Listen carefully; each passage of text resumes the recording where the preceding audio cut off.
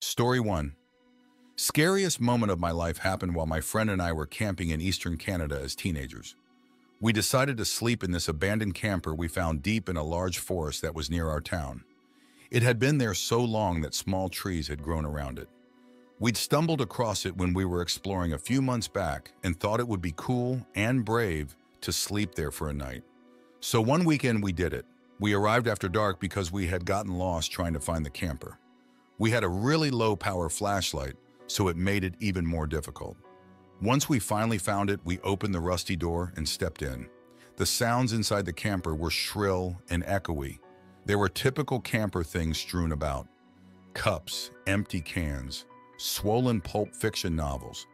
Already tired, we holed up in one end of the camper, where the bed area had originally been before the cushions had rotted away to almost nothing. A long hallway stretched the length of the camper, so we could basically see from end to end. It was a miserable night. There were several rats living in there. I saw them staring at us from a chewed-out part of the ceiling. When the wind blew outside, the camper would shriek and groan. We even thought we heard a bear outside too, walking around. Still, we feigned bravery and acted like we were having a good time. But we were on edge. At some point, I woke up from an uncomfortable sleep. I sat up to adjust myself when I noticed some movement out of the corner of my eye. At the other end of the camper, there was a small window, and as I looked at it, I saw a man's silhouette. He was clearly staring straight at me from outside. At first, I thought maybe it was a weird shape of a tree or something, but when I moved a bit to get a better look, the person clearly reacted and then froze. My heart was pumping, and I woke up my friend immediately saying, "Someone is here," over and over and over in a whisper, not taking my eyes off his profile. He woke up immediately, and I nodded towards the window. He saw him too. We whispered frantically about who it could be and why was he staring at us. And for the next 10 minutes, no joke, we stared him down. The longer we stared at him, the more frightened we got.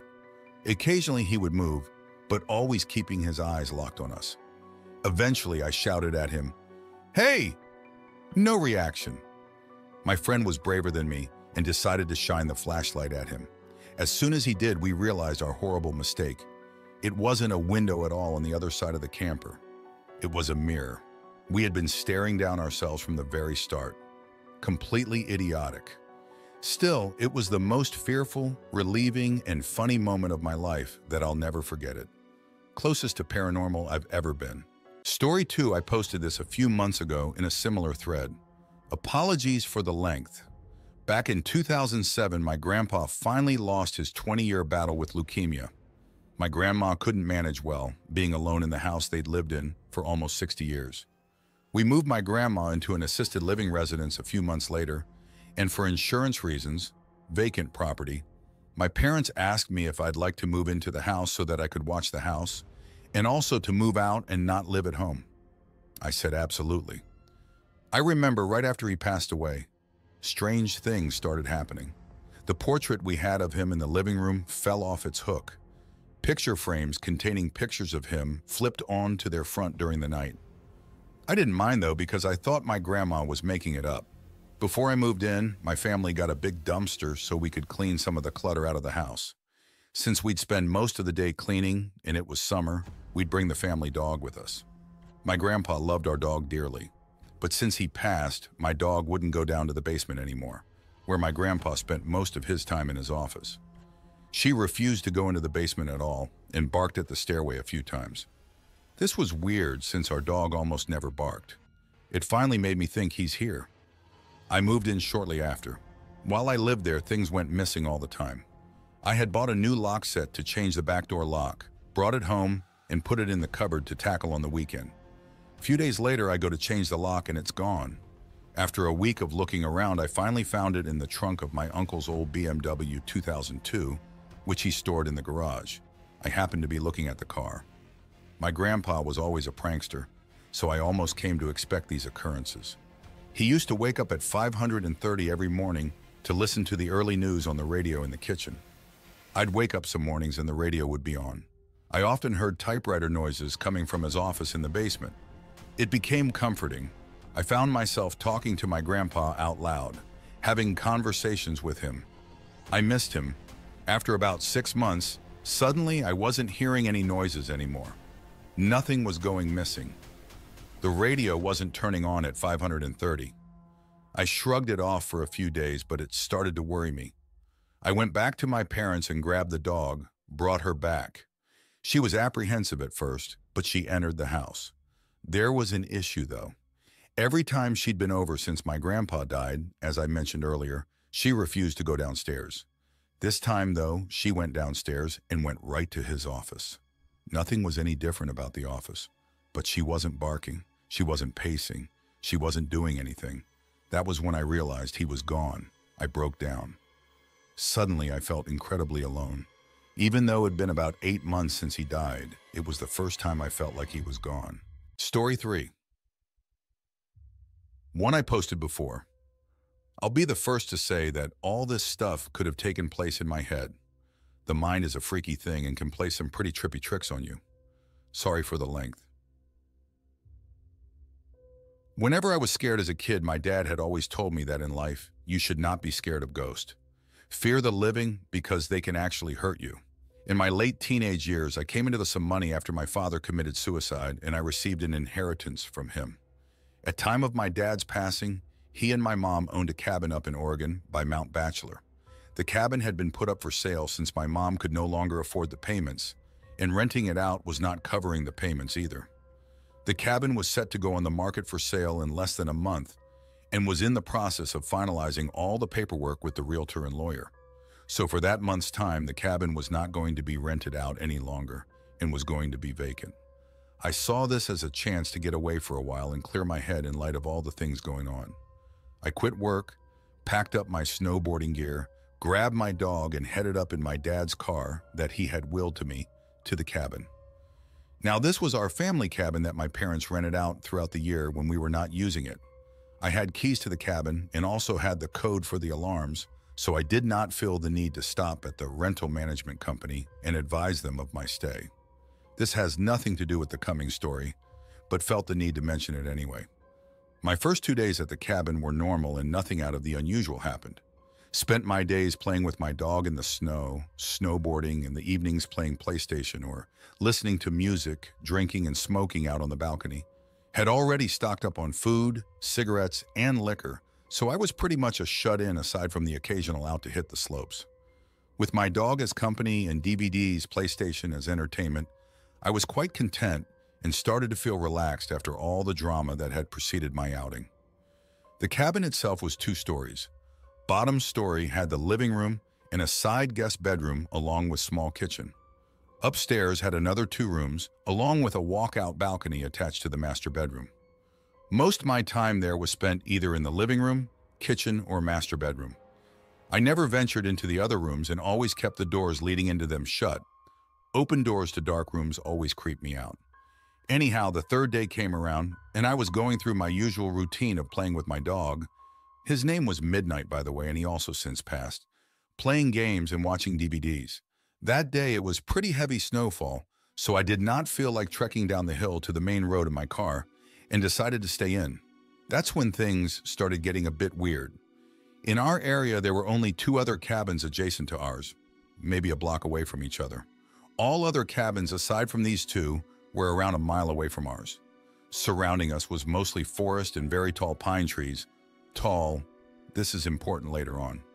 Both these cabins were empty, and from the past couple of days, I knew that no one was currently staying there. Gave enough background, and I'm going to jump to the weirdness. Around midday, while outside with my dog, I noticed what looked like footprints in the snow around the area surrounding our cabin. It was still snowing, so the footprints looked semi-fresh, like someone had been there in the last 20-30 minutes before me. I thought that maybe someone was staying in the cabin near me that I may not have noticed. Maybe they were shut-ins like me. All right, whatever. The prints lead away from my cabin and they disappeared in the snow towards the denser part of the trees. Disregarded the footprints and went back inside. Nighttime came around and decided to head to bed. My dog Midnight was laying on the bed with me when I noticed his ears perk up to a standstill listening position. This was followed by him quickly jumping off the bed and running downstairs to the living room. I lay in bed and stayed silent. I was kind of freaked out and could hear him moving around downstairs back and forth. After around 5 minutes, he ran back upstairs to me and started to do his doggy dance for the sign that he had to pee or that he wanted to go outside. Shit. Well, fine. I can't say no to him, so we both went downstairs to the outside driveway for him to his thing, only he didn't want to pee. As soon as we were outside, he started to pull on his leash, trying to drag me to where he wanted to go. He kept looking into the dense part of the trees where the prints had been earlier, but he also kept sniffing the side of the house and looking up towards the roof. After he figured out that I was not going to go to where he wanted, he sat himself down and just stared into the darkness. A bit unusual for him, but all right. Maybe there are forest animals out there that he wants to chase down. But fuck this, did not want to chance anything, so I pulled him back inside and we both headed back upstairs. Around half an hour later, I was lying in bed when I heard what sounded like hooves walking on my roof. It was only a series of around 6 steps, and I rationalized that it could be a pine cone falling from a tree onto the roof, or maybe a kind-hearted forest animal running around. But here's the thing, the steps seemed to be spaced apart like a man-length stride, so it was really freaking me out. Midnight also heard the noise and was quick to run to the balcony screen door, expecting for me to let him out. All right, you know what? I'm a tough guy, and at the time considered myself to be fairly well built and strong enough to handle myself. So I grabbed my coat and shoes along with my cigarettes and flashlight and went out onto the balcony. Fuck it, right? As soon as I was outside, I lit up my cigarette and started canvassing the roof with my light. Nothing there, and the snow on top was undisturbed. Weird. Must have been all my head? What about Midnight hearing the noise? Maybe he was feeding off my fear or paranoia. I started to calm down and relax again. By the way, I am shaking right now and my heart is beating hard as I am typing this next bit. My eyes started to adjust to the darkness and I kept smoking and just staring at the stars and trees next to our cabin. That's when I saw it. In a tree that was a little taller than our cabin and around 20 feet from the balcony, I saw what looked like a man crouched in a squatting position in between 2 branches. It was squatted on one branch and its arms were extended above its head, holding onto the branch above it. Fuck me. What the fuck is that? I wasn't sure if I was really seeing this thing and stood just staring and sat there motionless. I noticed Midnight stand up and start pacing behind me and lightly barking at the same time. The thing still did not move. I put my cigarette out and was debating on shining the light in the thing's direction, but something in my head kept screaming not to. So I walked backwards to the inside of the room and pulled Midnight with me. Once inside, I locked the door and shined the light in the thing's direction, but there was nothing there. I shut the curtains to the screen door and retreated back to bed. But later on in the night, I heard light tapping at the screen door, like someone was tapping on the glass with their fingers. It was consistent and did not stop for nearly an hour. Midnight seemed to stare at the door, but he wouldn't go near it anymore. The weirdest part was that I had a feeling like someone was inviting me to open the door. But at the same time, I kept hearing my dad's voice in my head telling me to stay in bed and not do it. I listened to my dad's voice and just stayed where I was. Passed out eventually and woke up in the morning, and everything was normal. The rest of the week I spent there was non-eventful and nothing else out of the ordinary happened. I totally admit that it could have been all in my head. A lot of stuff was going on at the time, so I was pretty fucked up from all the drama. Story 4, I grew up in the Arctic. In the town I lived in, as long as it was a clear night, it was an extremely normal occurrence to see all sorts of strange lights move across the sky. Keep in mind the winter is long in the Arctic, which means longer amounts of time being spent under the stars. It's quite beautiful, as long as you don't mind the cold so much. Sometimes I would drive a snowmobile a few kilometers out of town, shut it down, and just lay down on the snow, looking up at the majesty of it all. The only thing disturbing the silence being the occasional breeze. The northern lights are also a common occurrence. Doesn't happen every day, but often enough that they start getting ignored after a while, as long as they aren't too spectacular anyway. On one particular night, without asking my parents, it was their snowmobile, I decided to go on one of my midnight drives out of town. I drove a few kilometers over the hills to find a spot devoid of light pollution from town, shut off the machine, and settled into a good spot to look up and be retrospective. It wasn't all that interesting a scene, a few satellites passing here and there, some relatively boring activity affecting the magnetic field, etc. And then I started noticing a clicking noise. At first I thought it was the sound of the snow machine cooling down, as engine expands and contracts a lot in the cold. But the source of the sound definitely wasn't coming from that direction. My next thought was, there must be an animal nearby, in which case I need to get out of there fast. You don't really want to mess with a wild animal. But the clicking is far too regular for an animal to produce it. It was fairly mechanical sounding. And again, the source of the sound isn't coming from anywhere around me laterally. It was coming from up. So naturally I look up, determined to ascertain the origin of this strange noise. I see what I always see: stars, northern lights, a lazy satellite crossing the sky. All normal stuff. But before I dismiss it altogether and begin heading home, I noticed something strange in the aurora borealis. There were 3 rather strong points of light. I ignored them at first, thinking they were oddly symmetrical stars, but this proved false. They were definitely getting brighter. I kept staring in morbid fascination as they grew stronger and stronger, yet still only remaining single points in the sky. All the while, the clicking noise is getting louder and louder and more pronounced. Almost like someone started with tapping a pen on a desk to clacking billiard balls together inside my head. Then it stops. The lights are gone, the clicking is not heard, and aside from being a little stiff, cold, and rather petrified, I'm fine. So I jump back on the snowmobile thinking maybe I'm going crazy. The machine takes a little longer than usual to start up, and I'm beginning to worry, but soon it's running and I'm heading back to town. As I'm driving back, several plausible scenarios as to what occurred are running through my head. I'm thinking it could have been a helicopter from the mine or some strange northern lights behavior, etc. Probably not that big a deal. I pull up to my house. Lights are all dark. Strange. It wasn't that late when I left. Open outer door as quietly as possible. Remove winter gear. Enter inner door. House is quiet. Really quiet. My parents are teachers and are usually up late marking or watching TV. All I'm thinking is I have to get to bed without anyone noticing. Proves to be easy as I'm soon under my covers. I go to set my alarm for the next day.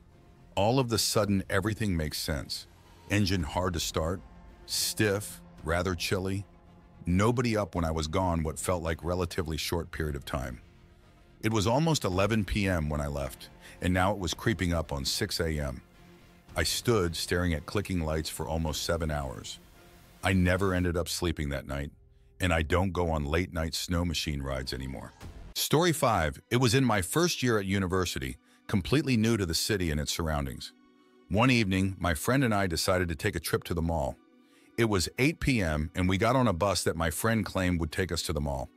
We ended up at an empty bus terminal, and it was around 10 at that time. We waited and waited for another bus back, and there was no one there but us.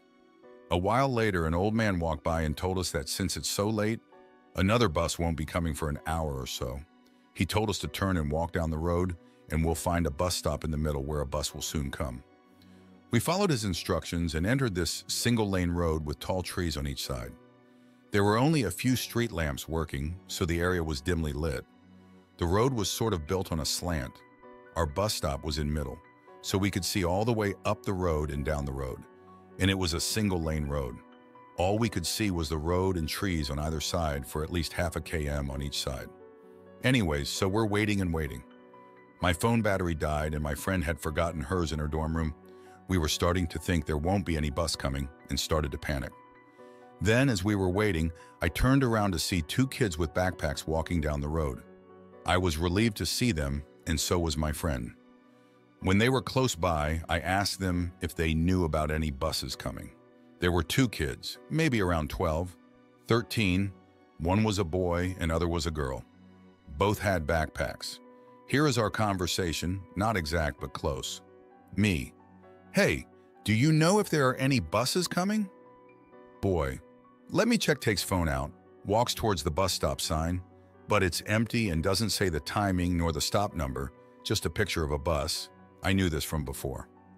Me: "The timings aren't there and there's no number to text either. I've looked at it before." Boy: still looking at phone: "Oh, it's okay. Your bus will be here in 10 minutes, I think." Meanwhile, during this conversation, my friend started talking to the girl. Girl, where are you guys from? Friend, we just started university here. What about you? Girl, oh, we're in school and we're just going back home from school. Friend, oh, okay. After the boy told me that the bus would be here in 10 minutes, I turned my head to tell my friend this, turned my head back to thank the boy, and he was gone. Gone. The girl and the boy were nowhere to be seen. I literally probably looked away for a second max. We both looked down the road, up the road, and by the trees.